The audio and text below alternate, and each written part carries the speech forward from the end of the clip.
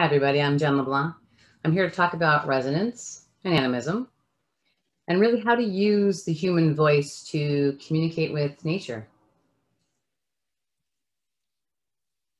I'll give you a little preview of what we're going to talk about today. I'm going to go over animism, modern and ancestral, really just what it is and what it isn't. I'll tell you about my personal journey and really the experiences that sort of got me where I am today. Call it the Hagstone and the River Singer. We'll go over consciousness, some theories, waves, resonance, connection.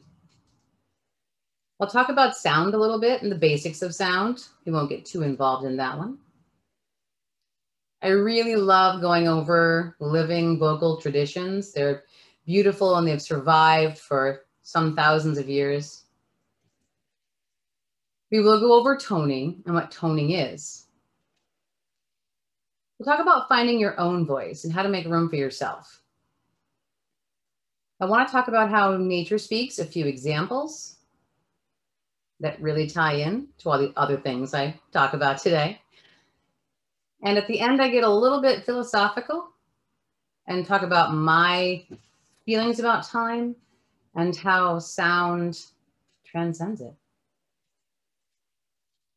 This is a quote from a Hume documentary, but I will show you a piece of later. Do not doubt when one tells you that I speak to the mountain, water, and grass. It is because beautiful nature is a great composer itself and transmits its own creations to human beings through gifted performers.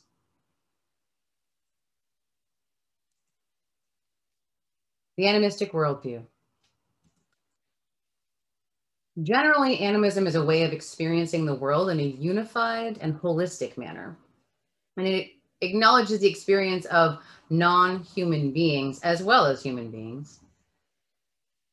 It's a close relationship and reverence for nature, and it's infused with conscious equality, which is a very important component of it. It is a multi-dimensional, ever-changing reality. That's a quote from a favorite academic of mine, Ari Thiriger. The term itself first appeared in a British anthropology book, Primitive Cultures, in 1871. It was really a blanket term, and it was used to describe spirituality encountered by Western anthropologists in the field, but it was used in a pejorative fashion to describe what was considered simple and primitive, sort of proto-religion, used in a derogatory way, essentially seen as a proto-religion that was no longer valid in an analytical, scientific, and monotheistic modern society. It was imaginary and delusional, where modern religion was elegant and refined. And this attitude persisted well before 1871, before the term was coined. But such limited perception led to decades of mechanistic dissection of the world in the hope of finding an explanation to the larger questions of life and reality. And I think we can all agree we have not really found all those answers yet. There are a lot of misconceptions about what animism is. It's not the idea that all things have a soul, because the soul is a human construct, and applying it to other beings is not only inappropriate, but it's never going to really result in an accurate understanding of those beings. We really have designed it to apply only to ourselves. So using that term limits our validation of the experience of other beings. And it's also not a religious concept. Some people mistakenly claim that it's religious, and it really has nothing to do with religion. It's not the idea that things are simply animated. Being animated implies they're filled with life and movement. Science has designated the characteristics of life, and many non-human beings do not fit into them. So not fitting into them does not indicate a lack of experience or existence. It's simply that they can't be defined by the list that we've created for what life is. And we know that some of them do not move as we move. Sentience is a bit tricky. So it really requires an emotional response based on its general definition. There's a feeling or an emotion, but other beings are engaged in a complex experience that's unique to them. So limiting their emotional response system to ours, or using ours as a model for that, it's really not appropriate either. It's a little bit egocentric and fairly misleading. We cannot assume that they are having the same emotional experience that we are.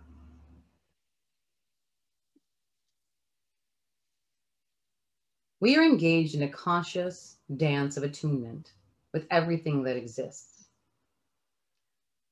Animism is the weaving of reciprocity and the intimacy of that connection.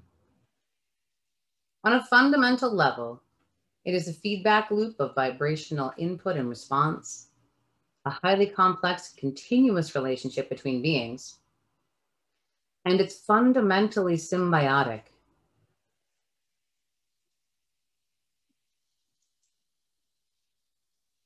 Currently, there's a resurgence in animism. People are really excited about it. It's being used in place of the term shamanic, which I appreciate because I think the term shaman and shamanic has been overused to the point where it's not always being used appropriately or correctly, which can create some confusion. Animism is not a veneration or a belief, but it's a highly practical and intentional recognition that all things are equally significant, that all things engage with their environment in a variety of complexities, and that all things are capable of some level of response, even if only on the quantum scale. Animism is an engagement, an intentional engagement with everything that exists in the universe. My personal experiences, my little stories.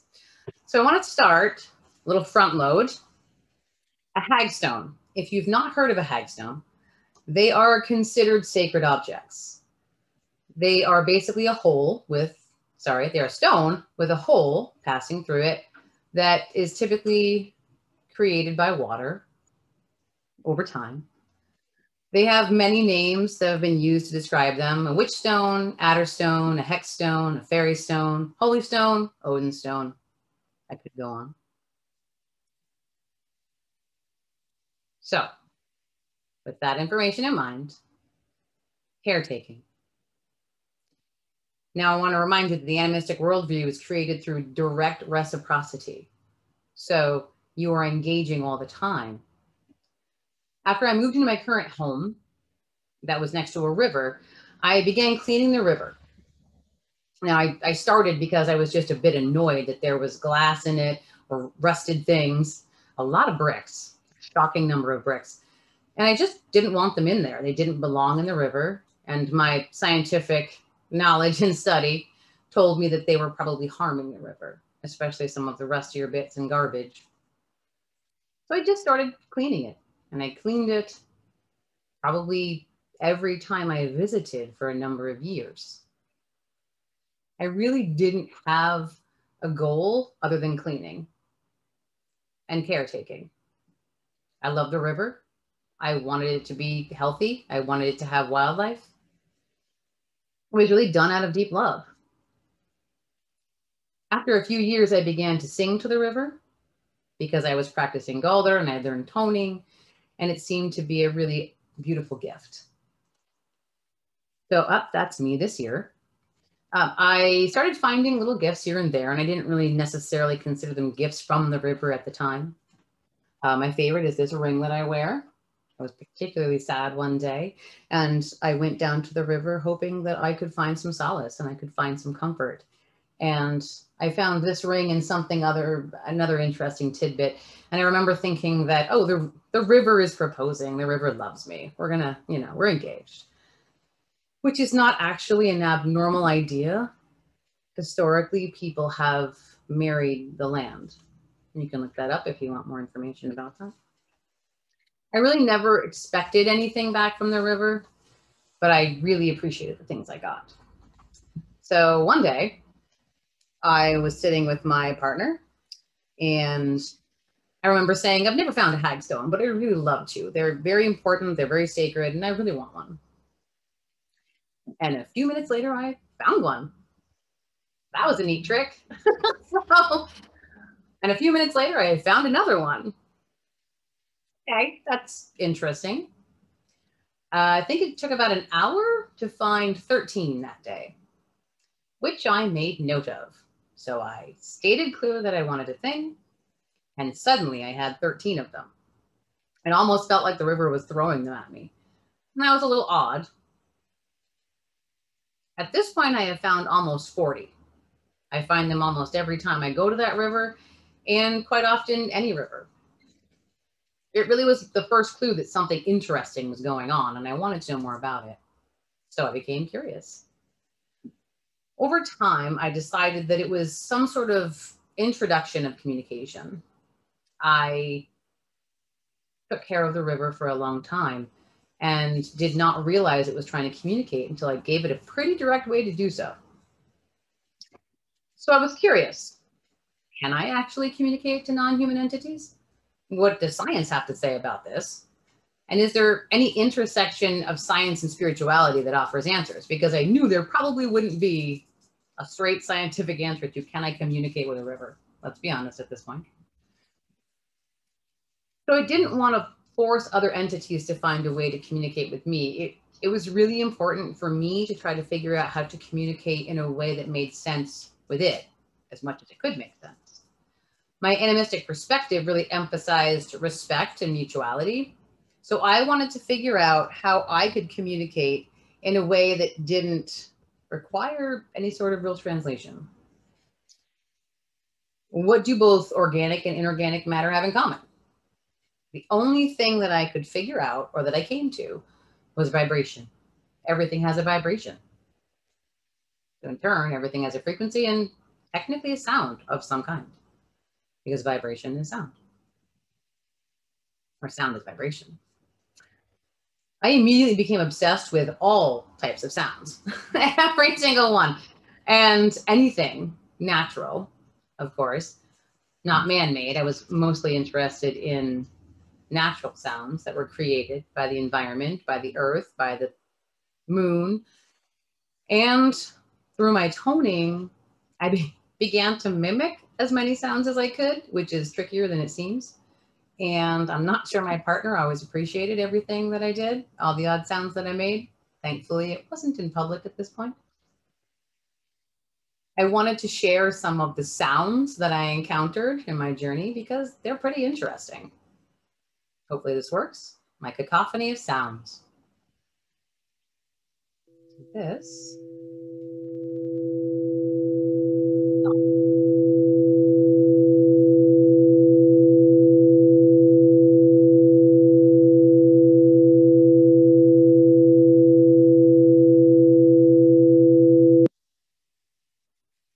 That's the sun, and later I have the planets. This is mushroom.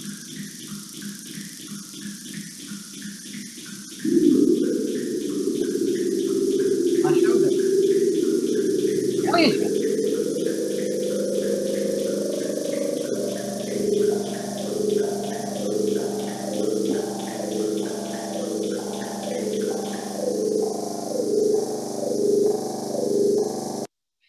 I bet you didn't expect that one.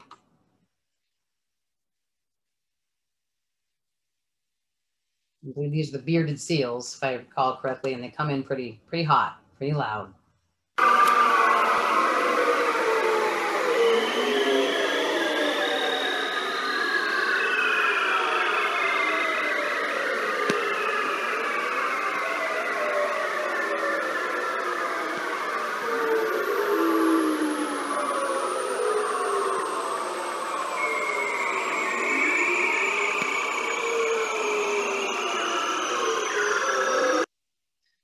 So everyone at this point should take a moment and try to mimic that sound.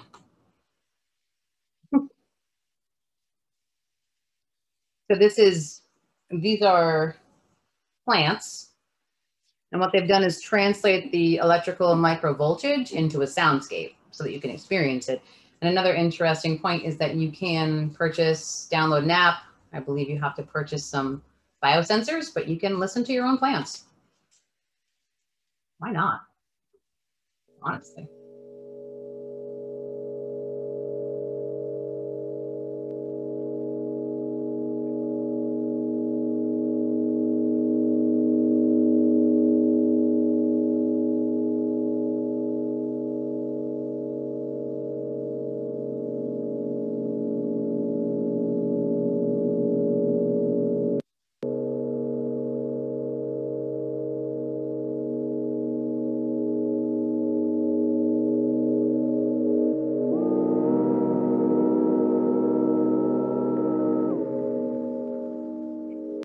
I find it's especially important to show the little moment where they touch the plant. There's a lot of interesting research about plants and their reaction. So I think a lot of people that I talk to have at least heard a little bit about how they can scream. And the scream is kind of specific to different threats, kind of interesting, the varied responses. So this is planets, and I will do a few and sort of end with my favorite, which you'll find out when we get there.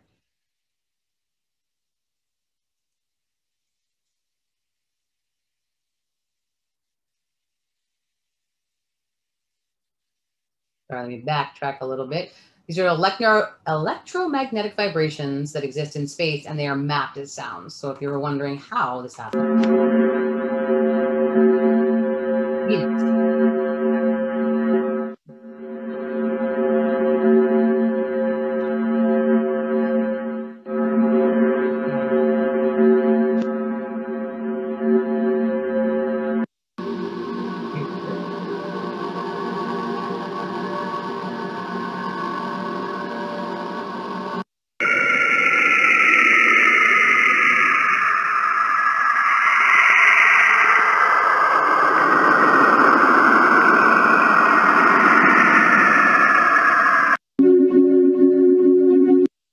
oops, sneak peek.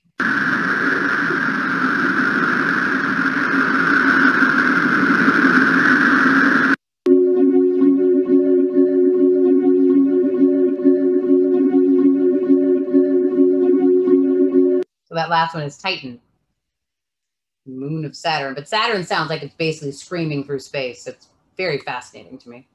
Oops. Doing well technically today. So my spiritual awakening. So about a year of listening to these odd sounds and really trying to figure out every sound I could and mimicking every sound I could. I took these sounds to the forest. I used to sing to the forest and the river, just trying to communicate. It really was what I was trying to do. And one day I was I was looking for an old copper mine in the next town over because I love rocks and I love rock hounding. And I began toning and attuning to the sounds of the forest, just really feeling them out. And I remember making a really strange buzzy kind of sound. And I was like, I'm just gonna go with this.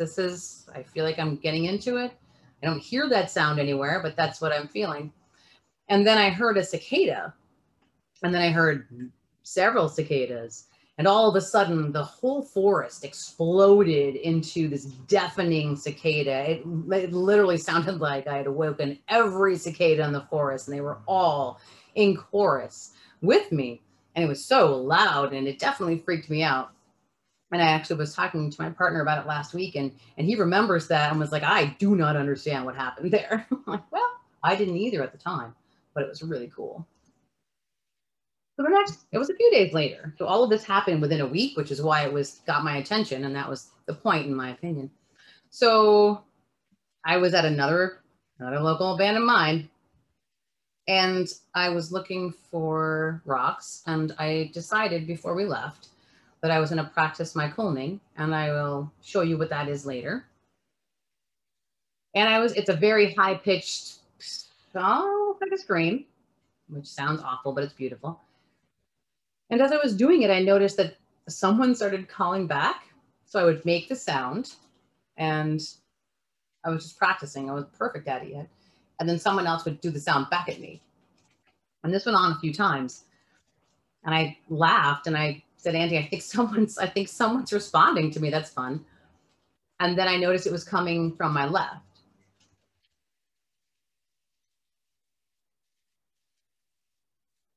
And then from my right.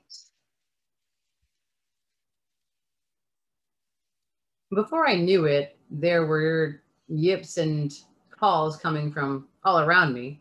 I had unintentionally, apparently, got the attention of an entire pack of coyotes and decided that that was a good time to head on out. So again, that not really paying attention because first it seemed to be cicadas, now it's coyotes.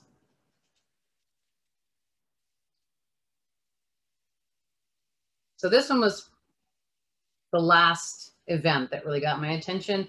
I was hiking to a waterfall, a river and a waterfall that I had been to, I think, once before, and I had sang to before. Previously, I'd faced away from the waterfall to sing in tone, not towards it. But for some reason, this time, I turned and faced the falls. And I began to tone. And after a minute or so, I was really trying to feel out the sound of the waterfall and what I was feeling from the waterfall. And I did feel a profound shift, and my voice took on a vibrancy that I wasn't familiar with. And it seemed to blend with the sound of the water moving. And as this happened, it became louder and louder and louder. And I remember thinking, I'm very loud. I'm very loud. But this is louder than I can individually make. So this new sound that is being created is far louder than I am, than the falls are. And it's actually kind of freaking me out. So I didn't stay there as long as I later wished I had. I regretted sort of falling out of it because I didn't understand what was happening. It definitely freaked me out quite a bit. It was deafening. And after processing and really thinking about the experience that I was having, I settled on the idea of resonance. I was resonating with the waterfall. The oscillation of actual entities is resonance, and shared resonance is what results in the combination of consciousness. That's a quote from Tam Hunt. 2019, he put out a resonance theory of consciousness with another author, and we'll get to that in a few minutes. Consciousness. Saw that one coming.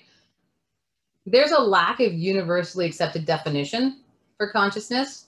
There's a lot of fighting amongst various scientific communities about what it is, and spiritual communities. Basically, everybody disagrees, which is fun because it makes for a lot of hot debates, but it doesn't really get us to a comfortable place. It's sort of most theories erroneously position humans to be the supreme consciousness that all beings and entities must be compared to, which immediately creates a biased system that favors only that which mirrors our consciousness or our perceptions of what consciousness is. And so we're really just looking for a consciousness that's like ours. And in doing so, we're not really finding the answers that we want and need. I definitely don't presume to have all those answers by any stretch of the imagination. That is not the game I'm playing today.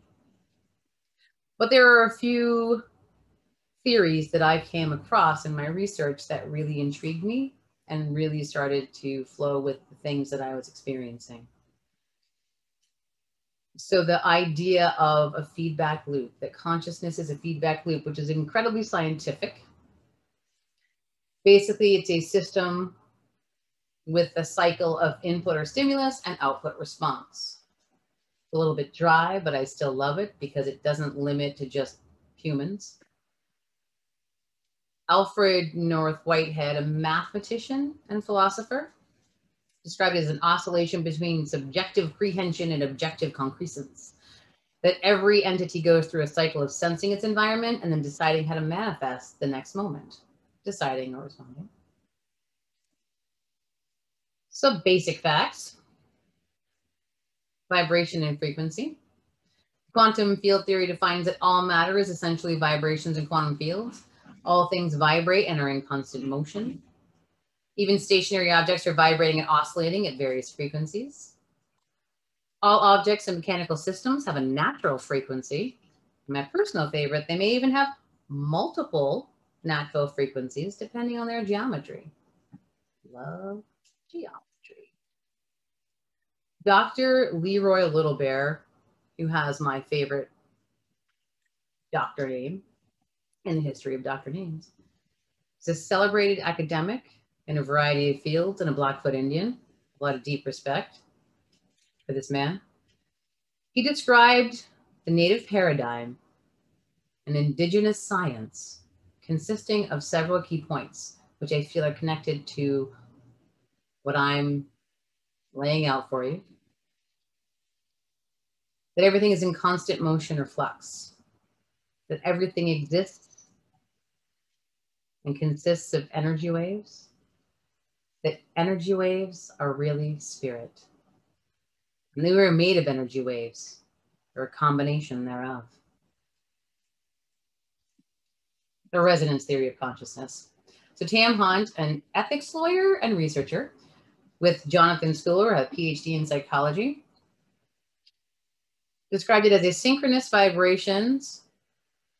Resonance are not only the foundation of human consciousness, but general physical reality. You know, I love that. The resonance is a type of motion or oscillation between states. As two vibrating objects come into proximity, they begin to vibrate at the same frequency. And you guessed it, resonance is the result. So the way that they explain different types of consciousness is that higher levels are directly related to the complexity of the entity. At the atomic level, each atom or subatomic particle can experience a little bit of consciousness, a limited consciousness. Subatomic particles are constantly engaging with other particles all the time, faster than we can even conceive, and responding to that engagement. Again, there's that feedback loop. I want to remind you. So at the higher levels of organization, such as we are, you have a very complex consciousness because you are the result of your macro consciousness is the result of countless layers of micro consciousness. Right? So subatomic, atomic, cells, organs, organ systems, and on up. And then you have us. Biological systems are easier to comprehend. Oh my. Biological systems are easier to comprehend, but that does not invalidate other entities. I fear I must pause and plug in my computer. All right, I definitely thought I could squeeze in before I have to plug in part of my apologies. Sound. Sound is vibration. It propagates as an acoustic wave through a medium, typically air, but also water, soil. Sound is a form of energy, just like electricity and light. So the phonon is to sound as the photon is to light. And a sound is made when molecules vibrate and move in a pattern called waves or sound waves. Sound wave qualities. We have amplitude, which is volume, compression and expansion, frequency pitch, cycles per second, wavelength is speed, the distance between compressions. I like to show you amplitude. I especially like this because it shows, laser pointer. It shows the amplitude is really compression and decompression of the air molecules. The air molecules are moving. They are actively involved in this process. I also wanted to show you the human auditory field because we can hear between 20 and 20,000 hertz. We're on our own little variety of that ability to hear. We have infrasounds, elephants and moles, and I'm going to get to the elephants later if you're curious about that, and ultrasounds, which are higher than that. Cats, dogs, bats, dolphins. So interesting new studies that are coming out. Sound has mass. That was a revelation, which they admitted they probably should have figured out before, but no one was looking. So they figured it out. Confirmed, sound has mass. The mass is interestingly gravitational and negative. So it sort of floats up and away. The phonons interact with the gravitational field in a way that requires them to transport mass as they move. So they really do move things. They move molecules in a way that they don't just get excited and then go back to their state. They actually are moved in the process. So that's exciting. I want to talk about sound healing because I think that I'm sure it's been discussed several times, and I know the keynote speaker, of course, discussed a form of sound healing. It's not new, it's very ancient. The frequency of vibration that's most natural to the organ or the body that you're trying to heal. Resonance plays a key role in the application interface of treatment. Resonance principles are employed to reharmonize cells that have been hypothetically imprinted with disruptive frequencies, troublesome imprints, the results of toxic substances, emotional traumas, pathogens, long-term exposure to noise pollution. I mean, it's really, really trending, very popular, and of course that makes me very happy. Toning. So toning is a sustained vibratory sound of single tones, and they're often vowels. The tone is held as long as possible and is typically held steady without intentional melody. Although when I do it, I do make a little bit of a melody, but I'm really trying to tune myself to the situation and what I'm trying to communicate with. It bypasses the use of phonetic language and replaces it with a more foundational frequency that is recognized by all beings. And much like a singing bowl, toning uses the human voice to create sound that reverberates. It's interesting that it was used in ancient Egypt. So there's some writings that indicate that the priests in Egypt would intone vowels. Quote, in Egypt, when priests sing hymns to the gods, they sing the 7 vowels in due succession, and the sound has such euphony that men listen to it instead of the flute and the lyre. It's 2000 BC. It's interesting also that hieroglyphics contain no vowel sounds particularly, or vowels, and it could be theorized that it's due to the sacred nature that they were used to communicate with the divine, and so not by the average person. I wanted to show this chart because it indicates the different chakras and the different sounds or vowel sounds that can be intoned for them and the notes that corresponds well. Toning clears and balances the energetic body. The breathing patterns relax the nervous system, used in combination with other healing modalities. It creates a resonance with our own body, which allows a deep connection to our own healing. And once you have achieved balance and connection with your energetic body, you can then utilize it to heal the larger environment and other beings as well. Which is sort of the point that I'm making in this whole presentation. The living traditions, my favorite part. Calming. This is a herd call, traditionally used to call livestock down from the mountain pastures they've been grazing. It's typically 780 to 1560 hertz. It's very loud and very high pitched. Ornamental shouts in a minor scale. The female speaking voice is between 165 and 255 hertz, so this is significantly high pitched and loud. And some old recordings display lower tones, so you can understand that it's a very complex tradition. Let's hear it.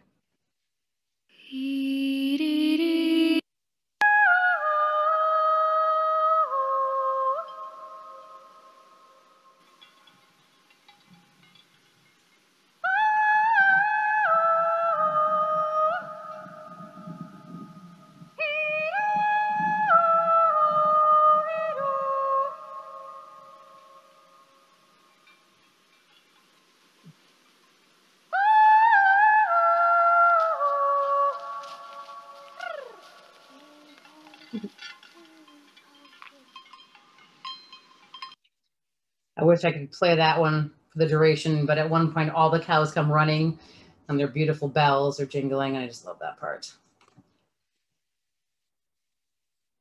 Galdra, or Galdra singing, is a Scandinavian tradition. It's runic, based on the Elder Futhark, really used to create incantations and uses a powerful, powerful voice, a powerful breath and elongated tones. Again, as you'll notice, a theme, these long drawn out tones. And really the intent is communicating to the universe. So I wanted to use this beautiful video from Facebook, which always comes in mute.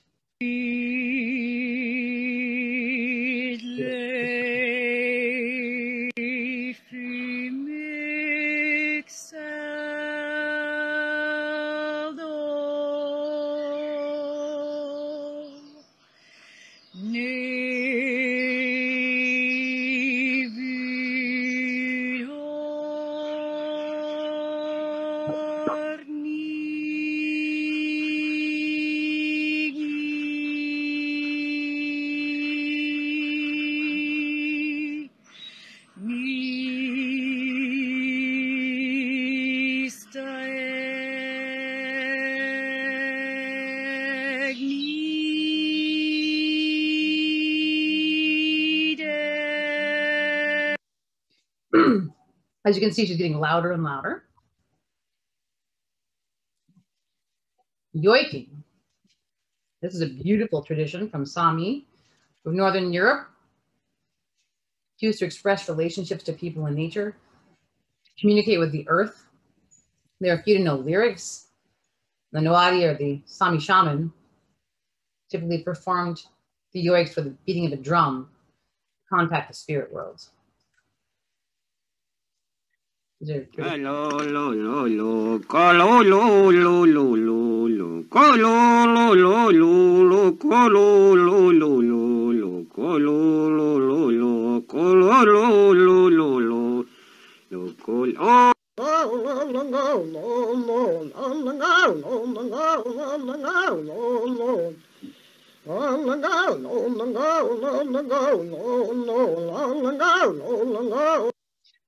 I am sorry that I have to rush through some of these traditions. It's just that I tend to go over because I love them so much. Throat singing. I'm focused on the Inuit of Northern Canada for this one, but there are multiple traditions of throat singing. There's deep emotional significance, and they are imitating the sounds of nature and animals. This is very important to the culture. Deep respect for this tradition. Skip ahead.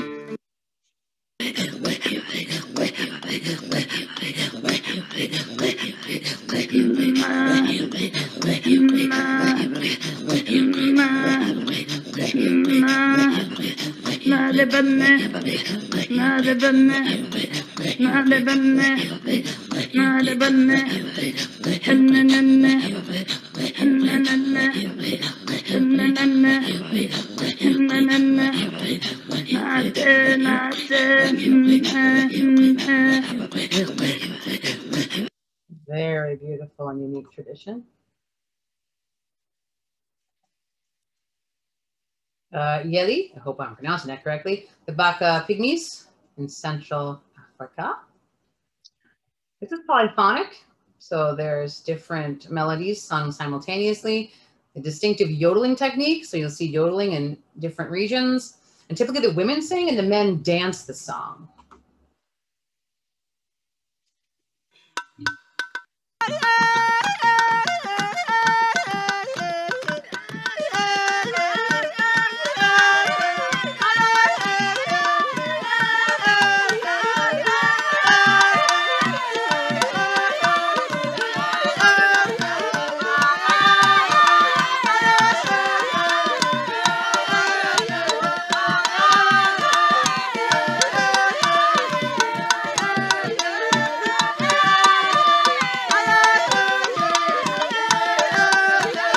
Hard not to feel that one right in your soul.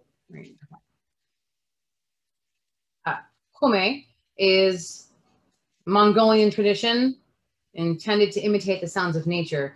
So this is overtone singing. It's simultaneously emitting two distinct vocal sounds. There's a lower continuous drone sound, and then the singer produces melodic harmonies in the same breath. That is very cool. I'm trying to learn this one. It's believed to be learned from birds, whose spirits are central to their shamanic practices and shared it with them. The sound on this one isn't great, but I do like to show the traditional singers. When one tells you that I speak to the mountain, water, and grass, it is because beautiful nature is a great composer itself and transmits its own creation to human beings through gifted performers.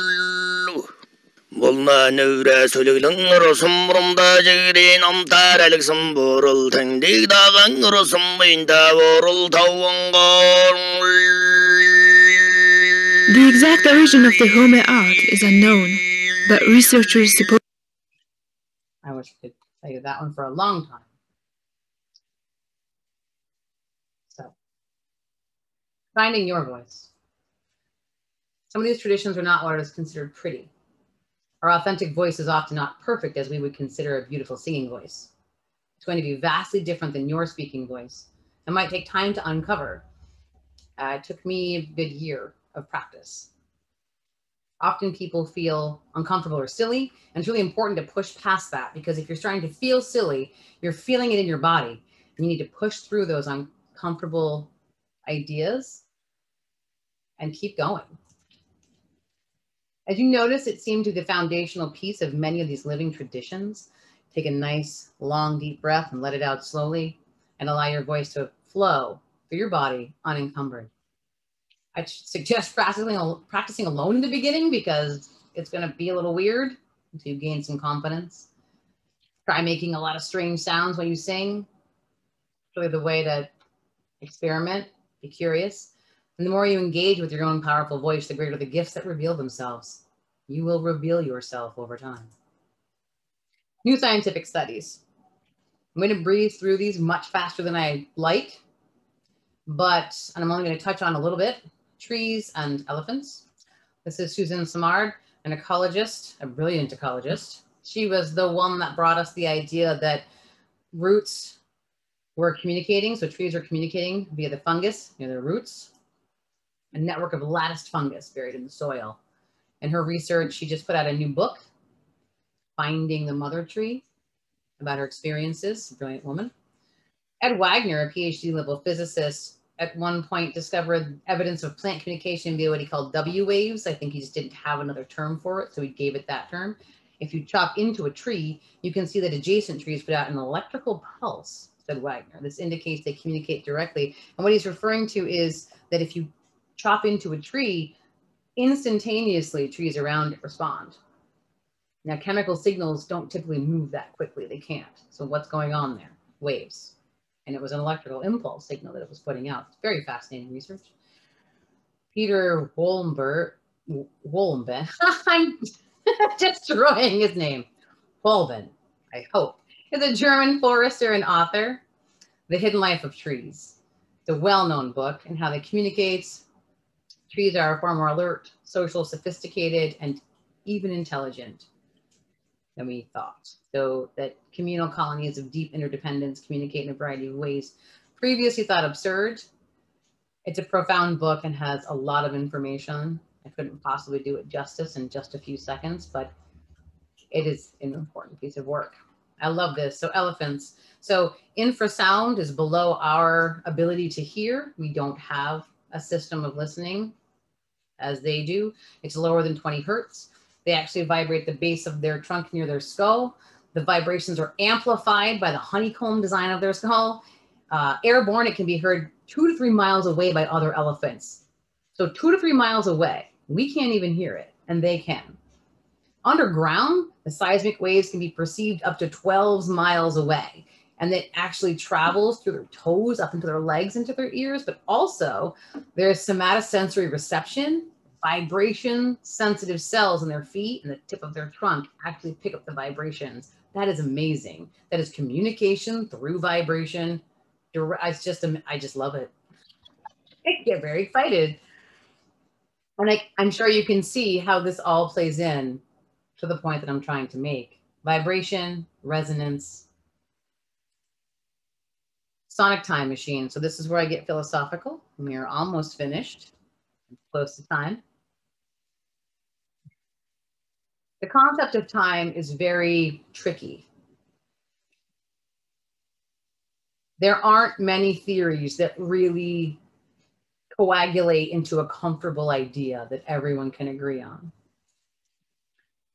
Conscious human experience is limited by a linear perception of time, and we know that time can't just be linear. It can't be that easy. It's too complex. The advent of phonetic writing narrowed our focus to visual, and we lost a great deal of that unique auditory processing. So we used to sing and tell stories, and that's how we shared information. And we've lost that over time because of this focus on the visual, focus on phonetic writing and language that way, and how to share information through writing. Sound, especially created by instruments or human voices, becomes a sonification of time and is not limited to a fixed point. Complex layering of the past and the present that reverberates forward. Sound allows us to experience transient time, often transforms into a layered oral experience. In this way, ancient sounds transcend time. Their vibrations transport us to primordial temporal experiences that still linger within our DNA and ripple through the water that chirally encases it. You know, water also has memory, and chiral is that lack of mirroring and asymmetry. And there's water that encases our DNA.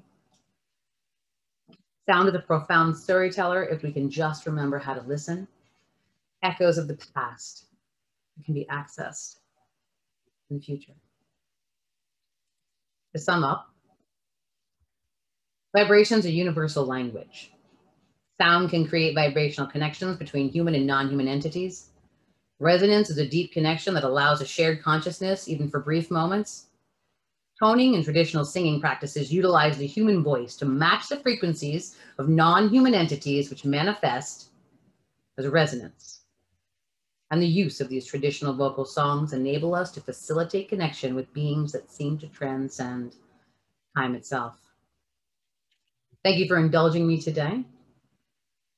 If you email me, I can send you a long list of my resources, and we're excited because I think that's incredibly valid and very important. Thank you.